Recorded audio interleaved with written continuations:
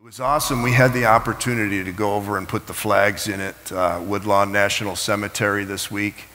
And so many people showed up. It got taken care of in 40 minutes. Yeah. And then as Donnie, yeah, it was awesome. And as Donnie was thanking everybody for coming, the people were gathered around there. They were from all over. We had guys from Verizon there. We had VFW. We had a lot of veterans over there. We had Little League teams over there. It was really cool. But we had the opportunity to pray too. And we had the opportunity to speak a little 2 Chronicles 7:14 to the people, amen, and talk to them, not just talk to, but pray for them a little bit about Jesus and getting back to the roots of our country, amen, and not letting all those that had fought battles, that gave their life for those battles, for the beliefs, for the things they believed in about this country. And everything good about our country comes from God, does it not? Everything that's awesome about our country, it comes from God, and we had an opportunity to speak that into the people that day. Someone say amen. It was awesome. We're going to be going over on Tuesday, and we're going to be pulling out the flags and taking care of them until next year. If the Lord tarries, you never know how long the Lord is going to tarry. Someone say amen. You never know. You know what else today is? It's Pentecost Sunday.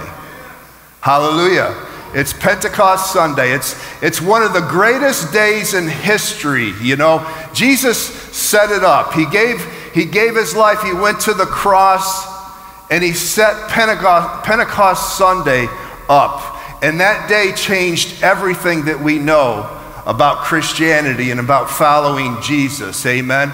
A lot of people these days, we think that we need another outpouring of the Holy Ghost like they had on Pentecost Sunday, but that's not really what we need. That day was enough for all of eternity.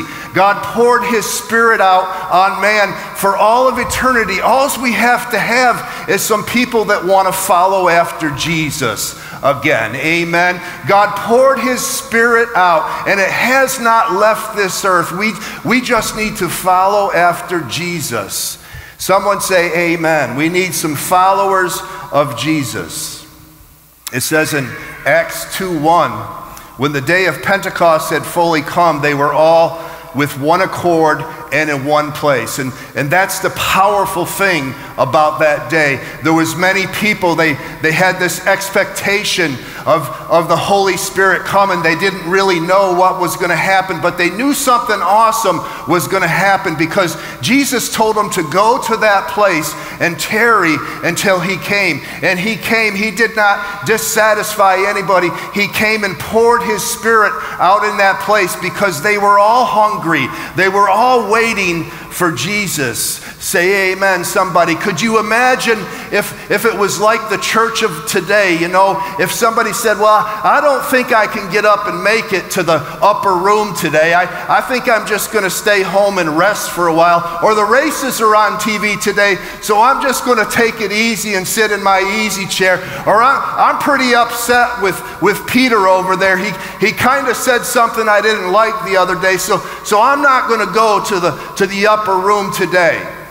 But they all tarried in that place, amen. They all waited, and thank God they did, amen, because God poured his Spirit out because there was some people willing to go to that upper room and wait in expectation. Wait for him to do something great. And great he did, amen. And that's what God needs again. You see, the Spirit of God is all over, hovering all over this earth. And we just need to get together in one mind, in one accord, and wait for God to do something great in our lives. Our desire here at the Way Center is for Christ, the church that Christ established. Now, Nate told a joke this morning. Do you know there was a vehicle in the Bible that the Bible talks about a car or an automobile in the Bible? It says they were all in one accord. Amen? They were all in one accord. But it wasn't a Honda Accord. They were all together in agreement. They were in agreement. They were solid. They were standing strong. They were a church that understood what the times were. They were a church that understood that when we stand here, when we wait, God will fulfill the promise that he said. Jesus will fulfill the promise. And he's awesome to be able to do that in your life. If you get together in one mind, in one accord with fellow believers, but especially having the mind of Christ, he will do something amazing in your life. Amen? Amen. I see us being a church of zeal. Anybody want a little zeal in your life? Hallelujah. You know, there was some zeal that happened at 9 a.m. on that day, 2000 and whatever years ago. There was some things that happened in that upper room that defined Christianity for 2,000 years to us being here today. They were fearless. And over the years, we've never forgotten. It says in Luke 24:32, did not our hearts burn within us while he talked with us by the way and while he opened the scriptures to us? You see, we need to always remember what Christ has planned for us. Amen. We always need to remember that day of Pentecost, that great day, the outpouring of his Holy Spirit. We always need to remember what his intentions are for our life. We always, when we open up the Word, we need to remember what it says about us in the Word. Amen. And it will give us some great zeal. It will make our hearts burn again. And that's what the church needs today. Our hearts need to burn. Oh, come on, somebody getting excited in this place. Our hearts need to burn for Jesus again. Amen. We need to come into the house expecting when we feel down, when we feel disappointed. We need to make sure where God told us to be, that's where we can be found. Amen. We're to be found in the house of God, our hearts burning for him. Amen. The title of the message today is Don't Pull Up Short. Don't pull up short. You see, I still believe that it's going to happen in this place. I still have faith, and I believe. I'm still determined. Amen. Just like they were on that day, I'm still determined that God is going to do something amazing in each and every one of you. I'm still determined that he's going to do something great in this community. I'm still determined that he's going to use us together when we get in one mind and one accord. I'm still determined that we're going to see this great outpouring of the Spirit again. Amen. Usually leaders build to move people forward, right? Great leaders, they want to push people forward. They want to push people ahead. They want to get them to move ahead. Amen? But some of us need to go back. Some great leaders, maybe sometimes, need to take some people back. Amen? Back to where they left Jesus. And that's what I want to talk to you, some of you here today and some of you online today. I want to take you back to where you left Jesus. I want to grab some of you, and I want some of you to grab some people, and I want you to help me to carry them back to where we left Jesus. Someone say amen. America needs to go back. We need to get back to the roots that we were established for, the roots that those great men and women gave their lives for, never believing that they would see the things that happen in our country happen today. It says in Joel 2:12, and I've preached this scripture a lot. It says, now therefore says the Lord, return to me with all your heart. You see, that means we got to go back somewhere. It means we've moved on with our lives and we forgot about Jesus, some of us.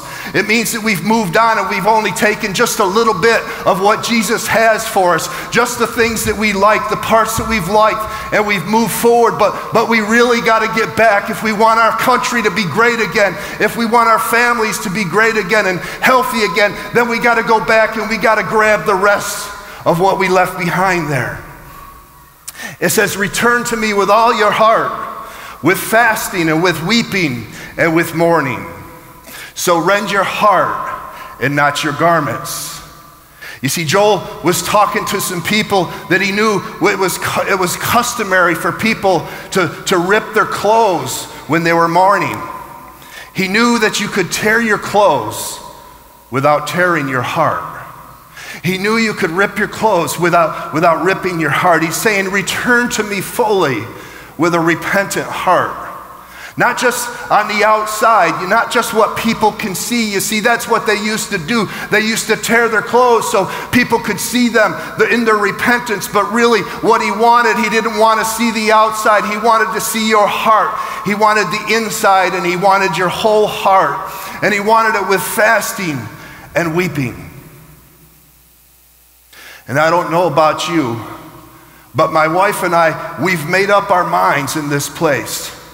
We're willing to pay the cost, and we are. And some of you here, you're paying the cost too. We're going to finish this thing right. We're going to finish what God has called us to do right. Someone say amen. We're determined.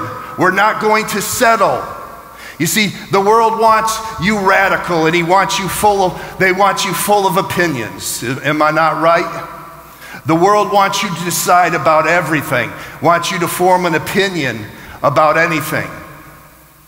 They want you radical about a lot of things. They want you radical about what they believe, about pushing their agenda, but they don't want you radical for Jesus. The world can't stand to have you radical for Jesus. The world wants you to conform, but not conforming to Jesus. It wants you to compromise. And if you must be a Christian, then Satan wants you to be a borderline Christian. A borderline Christian. It talks about a story in Mark 5 when Jesus went to the land of the Gadarenes. You see, he just had some miracles happening on the other side of the lake, the river, and then he decided to go visit the Gadarenes. And the Gadarenes was on the east side of the Jordan River. The Gadarenes were the descendants of Gad. Gad was one of the 12 nations of Israel. And when Joshua led the children of Israel across and into the promised land, the tribe of Gad decided to stay on the other side of the river. They pulled up short of their inheritance. You see, they thought the land there was good enough. They saw that the land was a little bit fertile, and they decided it was a good place to have livestock. And they were afraid of the Canaanites that were on the other side of the river, the report about the people that were on the other side of the river. So they compromised their beliefs. They stayed on this side of the river. They decided to trust only what they could see, rather than trust God to take them into an unknown territory. You see, they're the borderline Christians. They're the ones that decided not to cross over.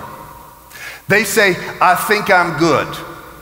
We've come this far for the Lord, and this is about as far as I'm going. I'm going to stay right here. I gave my heart to Jesus. I've done a couple things that I know he's pleased with, but I don't really like it over there. I don't know what's on that other side, so this is as far as I come. I'm staying right here. They weren't interested in going all the way. They were satisfied where they thought they felt safe. You see, they settled for the border. While the rest of Israel, they followed God into the promised land. They got everything that they'd been praying for and working towards for the last 40 years. They followed him right into their destiny. And this put Gad, the farthest tribe, from the presence of God on the other side of the river. And many of you today, many people today, let me take that back. I don't want to point at you today. All right, I'm going to give you a break. Okay?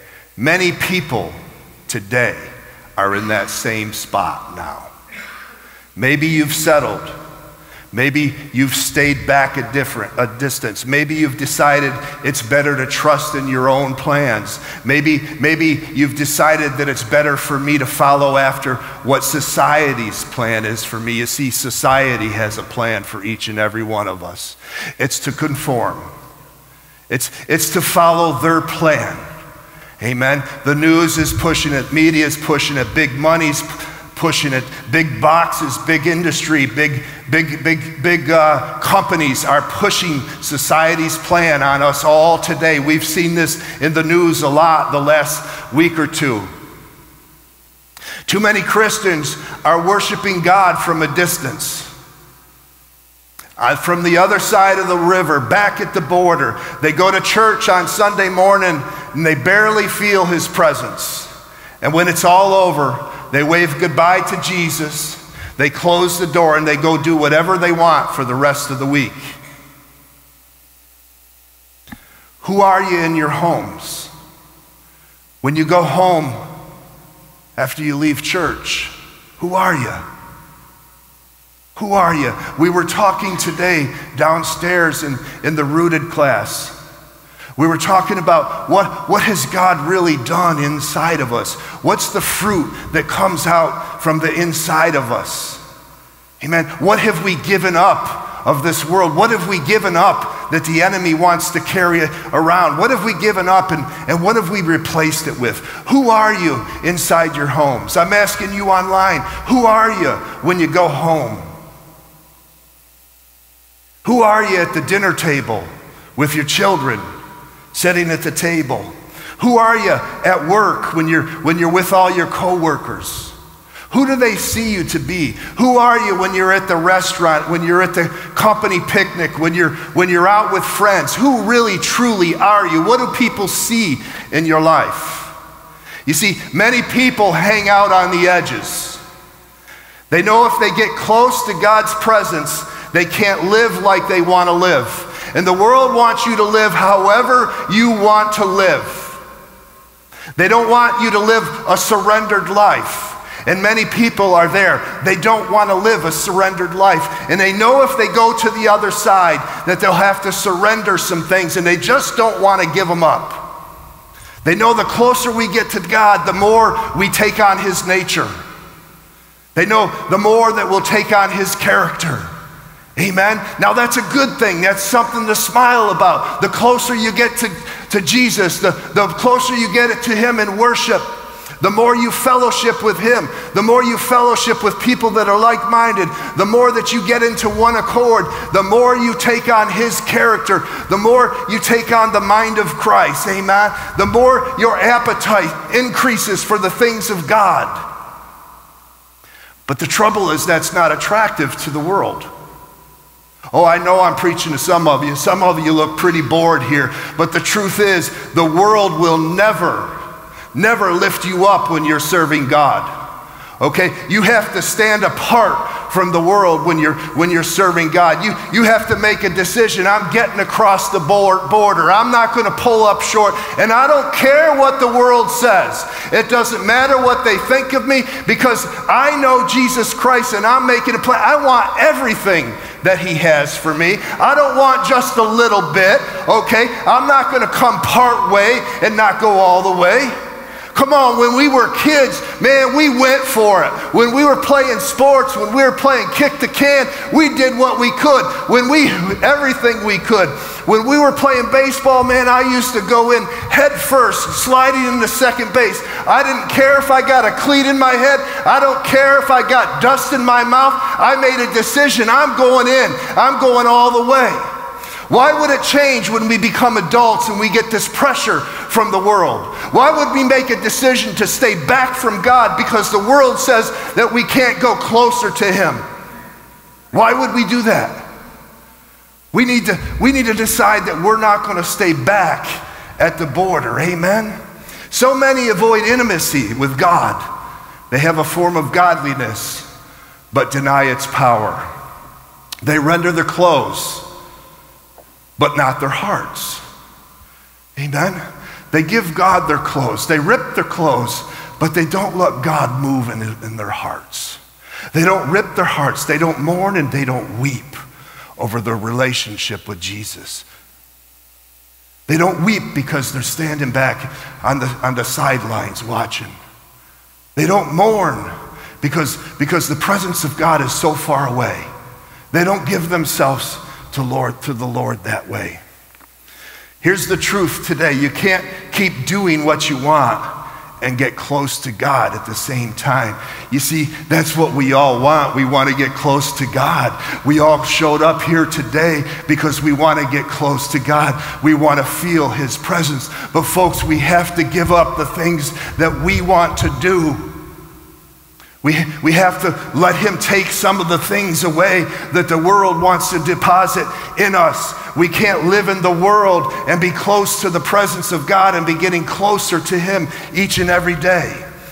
Many try, but they remain stuck in the same strongholds, and that's where Christians get frustrated. They have the same strongholds. They're living in the same sins that they came to Jesus with. Instead of allowing Jesus to remove those things, they continue to live in them. They have the same fears. They have the same disappointments, and nothing ever changes. And it's because they've decided to live on the edges and stay back away from the presence of God and stay on the border where the world is and where the kingdom of God meets. They live their life with the same offenses that they came to Jesus with, the same ungodly speech, the same internal strife that has been living in them for years and years, the unforgiveness. They never drop it off for Jesus. It's cool to the world. Bad is good and good is bad. It's cool to the world. Everybody carries an offense these days. It's cool to the world. It's okay for the world, but it's not okay for the child of God. Someone say amen. There comes a point when you have to cross over the border. You have to begin to live righteously, and it's not hard when you get closer to the presence of God. Amen. If you don't do that, you're going to fall out of relationship with Him. You'll go backwards and backwards and backwards, just like the Gadarenes did. You see, the Gadarenes had gotten far from His presence. They were raising pigs. Jews weren't supposed to raise pigs. Jews weren't supposed to eat pigs. Jews weren't supposed to touch pigs. You see, the pigs were considered filthy and unclean. And isn't it amazing what you're willing to get involved with when you'll stay back from God's presence? When you compromise, when you settle for things. You see, I believe that day Jesus was headed to Gad. He was there to clean them up. He was there to help them. He went there to encourage them.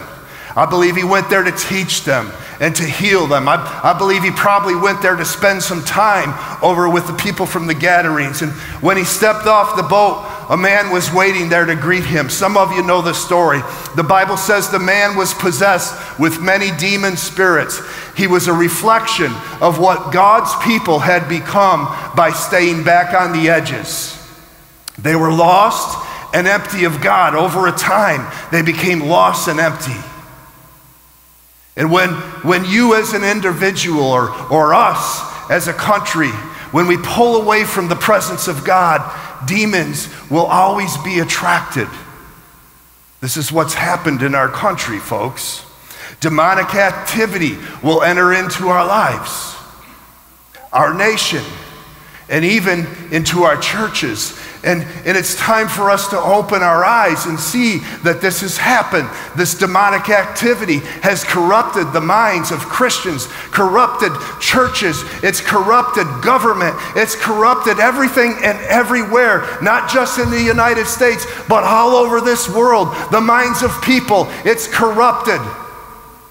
We have a job to protect our minds. We have a job to protect the Holy Ghost that lives inside of us. We have decisions to make, but we have to draw closer to the presence of God. Otherwise, we continue to fall back and we become corrupted just like everybody else. Just as the people of Gad let the pigs into their nation, we've allowed them into ours too. Now y'all gonna go and call me a bigot because I said I let pigs into our nation. I'm talking about sin. I'm talking about the sin that we've allowed. I'm talking about the sin that we've compromised. I'm talking about the things that we've been conditioned with, and we've went along with it. Look at what Anheuser-Busch, they're paying a price now. Target is paying a price. Some other companies are paying a price. You know what? They should pay with their company for trying to pull the wool over our eyes. Amen? But the thing is, they're rich companies. They're smart people. They know we'll probably get away with this. It won't be long. They'll forget about all of this, and we'll start selling our Bud Light with whatever we want on. We'll be able to sell whatever we want in our store. Pretty soon these people, they don't stand strong. They don't get close to the presence of God. They get mad for a little bit, and then they compromise. That's what's happened. They played a large bet. Disney World, they bet the same way. Lots of companies, every large company out there, they've bet on Christians. They bet that we'll give up on our faith. They bet that we'll compromise. And they bet that we'll allow that sin to come right into more and more and flood into our country. It's time for us to not stay back at the border. It's time for us not to be satisfied at the border. Now, I know I'm preaching the truth. If Jesus was here, he'd say, follow me across the river. That's where the promised land is, amen? Bud Light saying, follow me back here. Half of the country's gonna follow him back there. Christians gotta stand strong. We gotta get right, folks. We gotta get close to the presence of God. We've given the enemy access to our schools, to our children, to our homes. I don't know if I hear what Target's doing, but if I'm hearing it right, and they want to give other people the rights to go to your children and start to transform their gender, and we're going to go ahead and throw a little bit of a fuss about it for a couple weeks, and then we're going to go ahead and let their stock price go back up and go buy their stuff. They're betting. They believe it. They've done the research. They know who will stand strong and who won't. They spend a lot of money. These stores don't come into places before they do a big study. They know what they can sell, what they can get away with. They know this community. They know that community. They know the hearts. They know that people are going to rip their clothes, but they're not going to rip their hearts. They're betting on it. They're betting on it. That ought to say something right there. It's time not to stand on the borders. It's time to do a little something. It's time to go ahead and expect a move of the Holy Ghost. It's not time to wait for 5 minutes and quit. It's not time to give up on what we believe. It's not time to go ahead and let the schools do exactly what they want. Go to a PTA meeting, or maybe not. Somebody else will take care of it. It's time for the church to really get it together and say, you know what? For the sake of God, for the sake of my family, for the sake of this community. Oh, Pastor, it is hard. But we can't be border people. We can't. We can't be borderline Christians. You see, that's what they're betting on, folks. They're betting on you being a borderline Christian. They're betting on you sitting in your home maybe and saying, you know what, I believe the word, it's true. And then walking out and drinking the same water, going to Target and buying whatever it is. Now, this isn't a sermon about boycotting those companies, but boy, I think we should. I think we should. They want to destroy your children. They want to take those babies, destroy them. They want you to compromise. give up what you believe, make you empty, make you the Gadarenes, make you start raising pigs. Start eating it too. It's time for us to stop letting that sin into our houses. It's time for us to stop letting that sin into our schools, or to let people know that, you know what, these are our children. But we can't. Yeah, we can. We can. Just think, if you had a community that was sold out for Jesus, deciding they're not going to stay back on the borders, just think what could happen. But we have small minds sometimes. That's why they call us border people here.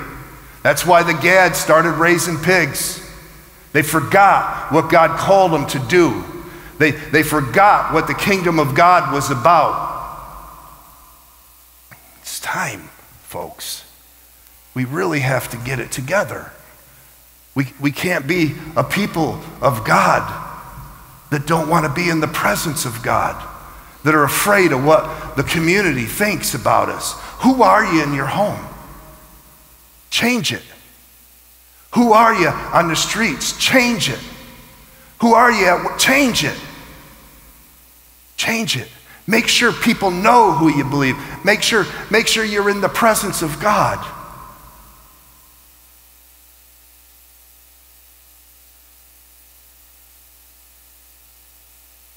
One of the things they do is look what they've already allowed.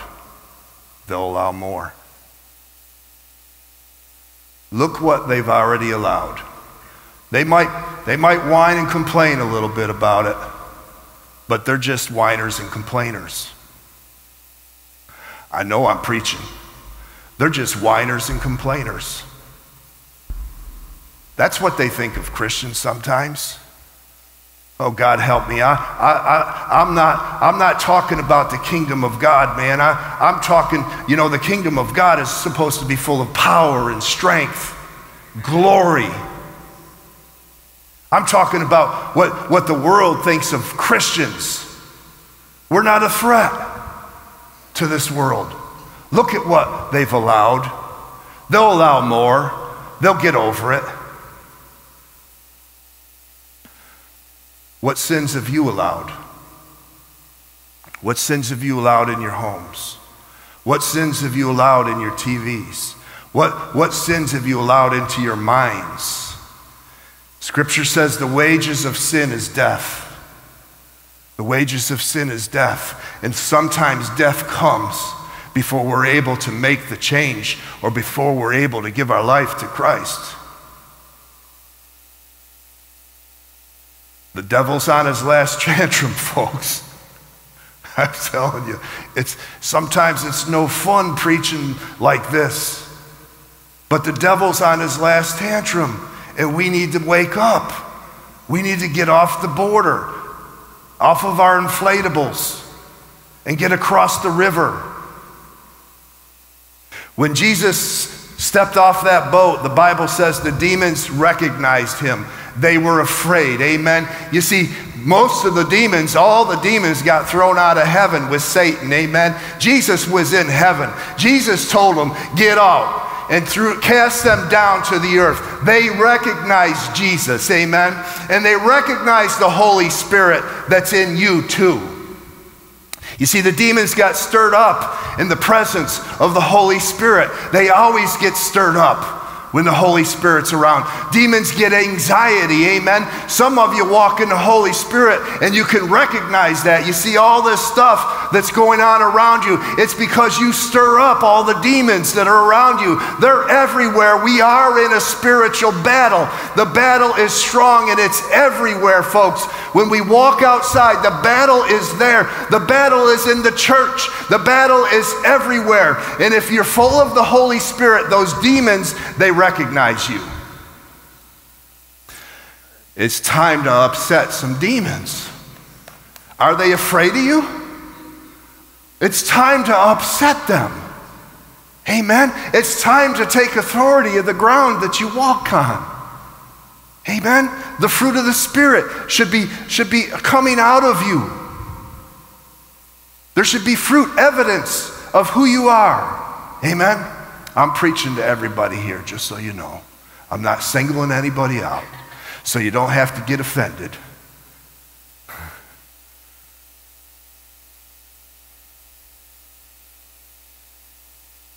The next thing those demons say is, we know you're here to throw us out.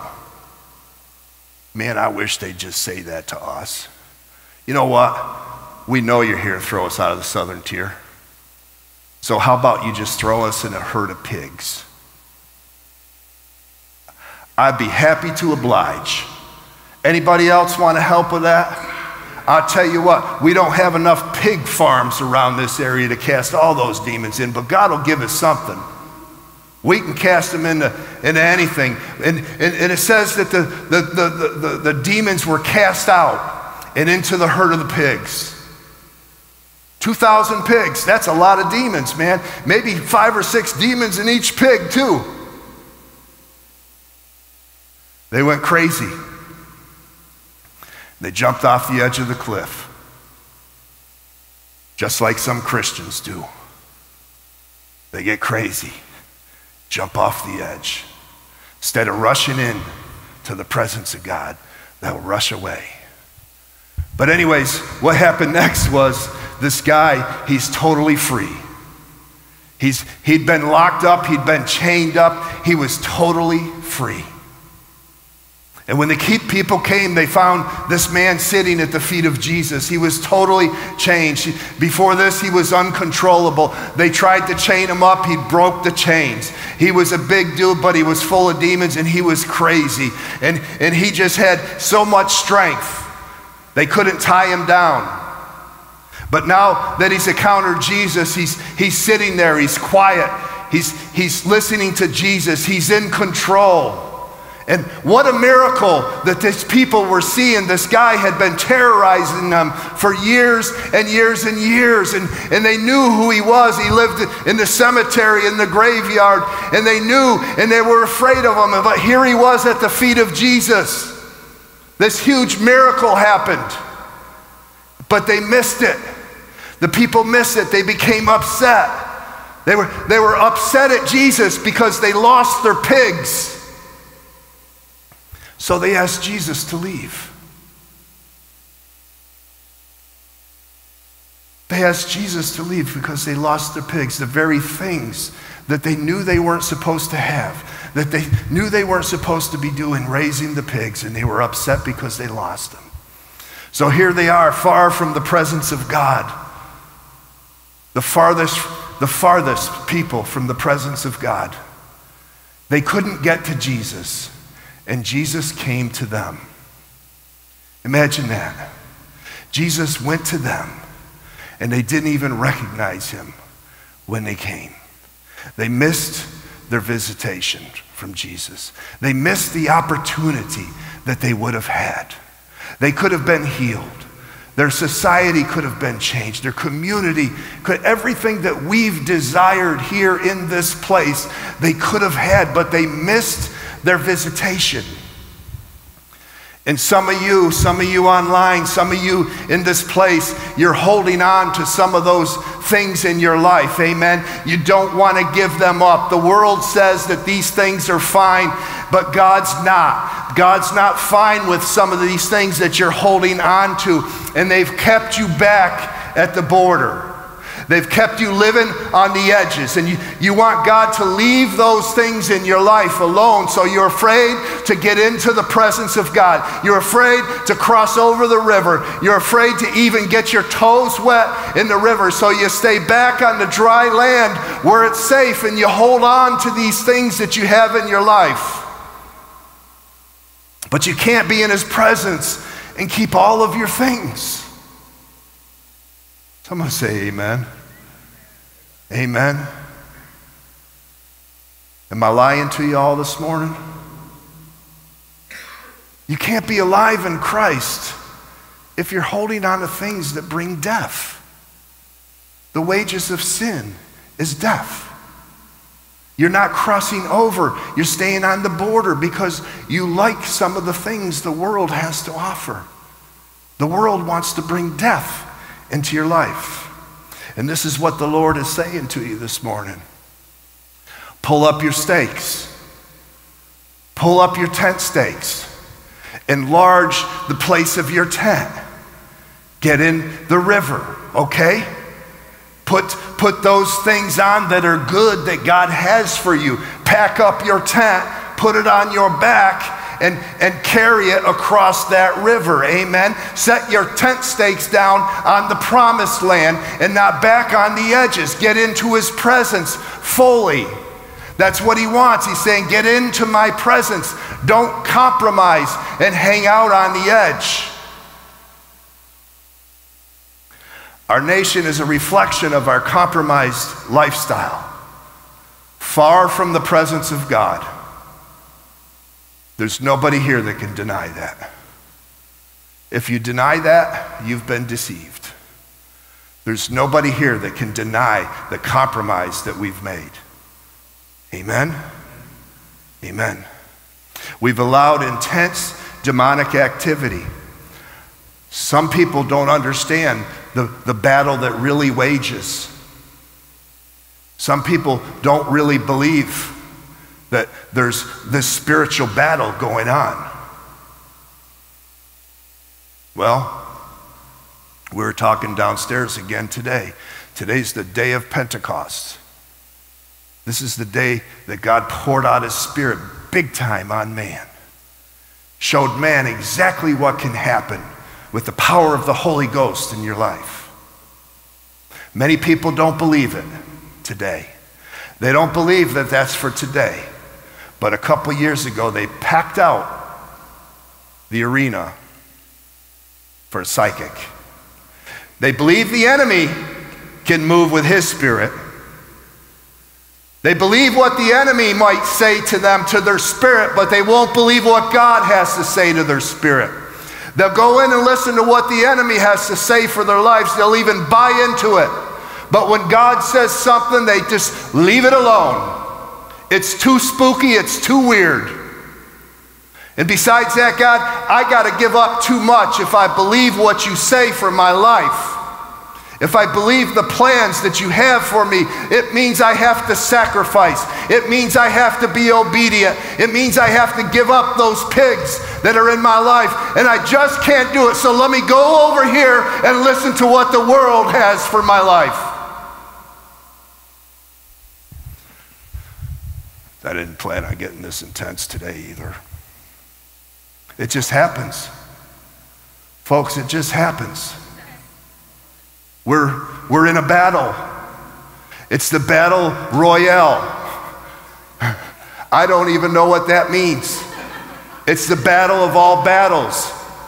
It's a serious thing here. Okay? We have to be in it to win it. We can't referee it. We can't root for the good guys. We can't root for the Christians. We got to be in it to win it. It's that simple. We have to be in one mind, one accord, all fighting together, standing, praying together. There's power in your prayers. There's power in what comes out of your mouth.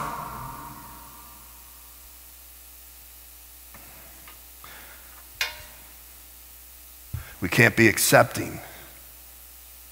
But if our nation would come in to the presence of God again, if we would let him work in each and every one of us again, if we give up those idols that we put before him again, if we give up our rebellion to the word, if we rebel against the world a little bit, if we put the right attention where it's supposed to go, if we return to him with our hearts and not just our clothes, he will restore us. He'll restore our country. He'll refresh you. He'll refresh you. Amen. Get in the river of God. He's refreshing in the river of God. Amen. Get in the current of God. Get into the flow of God. Amen. He'll rejuvenate your life. He'll pick it up and change it. He'll revive you. God is saying, you may have been struggling. You may have been far from me. But today, I came to you. And I'll do the same thing for you that I did for that man in the Gadarenes. I won't leave you alone to fight the battle. Just come rushing to me like that man did. Amen? Something in that man knew. I know those demons knew who Jesus was, but something in that man knew. If I could get close to Jesus, I'd be able to sit at his feet. I'll be able to have a peace of mind. I'll be able to walk through whatever it is that I got to walk through. And some of us, we look at this world and we shake our heads, we get anxiety, we get disappointed, and we allow it to continue us, to keep us back from crossing over. That's part of the enemy's plan too. He wants to frustrate you. Even with your beliefs, even with your knowledge of the word, he wants to frustrate you so you do nothing. You just get angry. We have to get in the river of God and cross over. I'm almost done.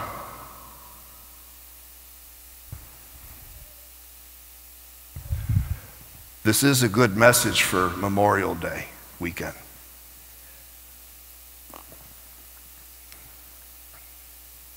It is a good message.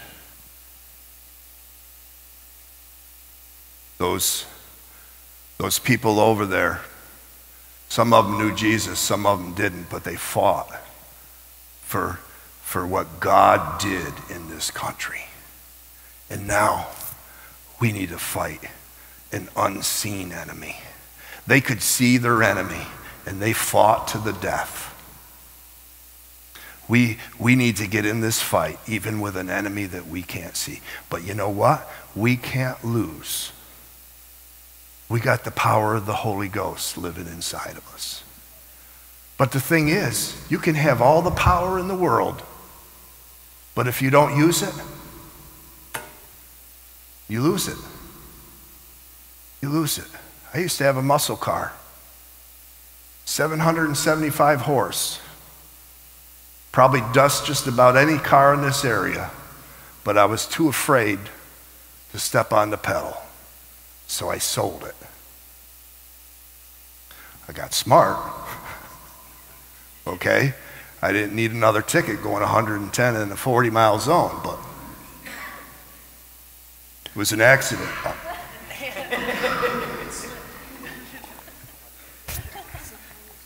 It was an accident. But we have to use the power. We have to recognize what's inside of us. We have to use our mouths. We have to use our minds, our strength. Your destiny isn't attached to this world. God's saying it's attached to me. It's not attached in this world. They don't define who you are. They don't define your success. They don't define where you go that's good that I have. But I have a plan for you. Your destiny is attached to me. I created you. This world didn't create you. You're mine. You don't belong to this world. Start acting like it. Attach yourself to my word. Act according to my word. When you mess up, repent. Return. I told you we have to take some people backwards. We have to go pick up Jesus again. We left them at the store or wherever. We left them there and we forgot all. Now we got to go grab them. It's just a figure of speech. Don't get mad at me. We got to go back and get Jesus. Return to him. 1 John 5:4 says, this is the victory that has overcome the world, our faith. Every God-led person conquers the world with their faith. Amen. The conquering power is our faith. Someone say amen. We can do what we want with our faith when we have faith in God. So don't seek after the world's opinion anymore, okay? The world's opinion means nothing. We have to seek after God's thoughts. Don't consult the world. Consult this word. Amen? And remember this, we're going to pray before we cut loose. But remember this, the enemy is okay with you hearing the word. He is. He's okay with you going to church. Remember, he wants you to be borderline. He wants you to be who this world bet you to be. I tell you what, when I know the world's betting against me, I get more fired up. And you should too. The world's betting against us. The enemy's okay with you hearing the word, but you crush him when you apply the word. Amen? Amen. Stand up on strong legs. Stand up on strong legs. Come on now.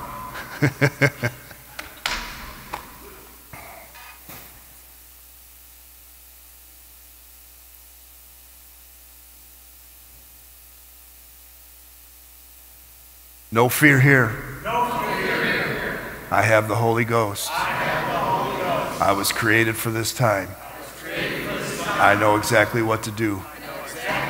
I know how to do it. I'm not afraid. I'm not lost. I'm not confused. I'm God-led. I'm God-driven. Now let's pray, and I want everybody to pray, man. I want you to raise your voices to Jesus so he hears you. I know he knows your thoughts. I know he knows, but I want the enemy to hear what we have to say. As I pray, just go ahead and pray with me. Father, in the name of Jesus, we thank you for Jesus. We thank you, Lord, that we have victory, that victory is found in him. Victory is found in you, Lord. I pray, God, that you'll give us the strength, Lord, to stand. I pray in this place that we'll be people that seek after you, never turning back. We will not live on the borders. Lord, we'll cross over to what it is that you have for us. We'll cross over to the plan that you have for us, God. We will not shrink back from this world. We will not conform to this world. We will not settle for the things of this world, Lord, but we're going to point to you, every bit of our beings. We're going to point to you, Lord. Lord, we know that the world's betting on us, but Lord, we have the victory with our faith, and we're declaring it here together right now. We declare this over our children. Lord, touch them. We declare it over our churches. Lord, touch those churches. Lord, we declare it over our community. Lord, we have to be a people that's ready to just seek after you. All of these things will be added unto us when we seek after you, Lord. So we place ourselves in your hands, Lord. We trust you, and we're going to get in the river of God. Someone say amen. Say, I'm going to get in the river of God. Amen. Hallelujah. Hallelujah. If you need prayer, the altar will be open. There'll be some people willing to pray for you. If you need to know Jesus as your Lord and Savior, that would be awesome too. I'd love to pray with you. If you'd like to start a relationship with Jesus today, if you don't know him, I'd love to pray for you here at the altar. If that's you, I just want you to come on down here. If not, go have a blessed weekend, Memorial Day weekend. Enjoy the great weather, and know that we love you, we care for you, and we're praying for you throughout the week. Amen? Amen.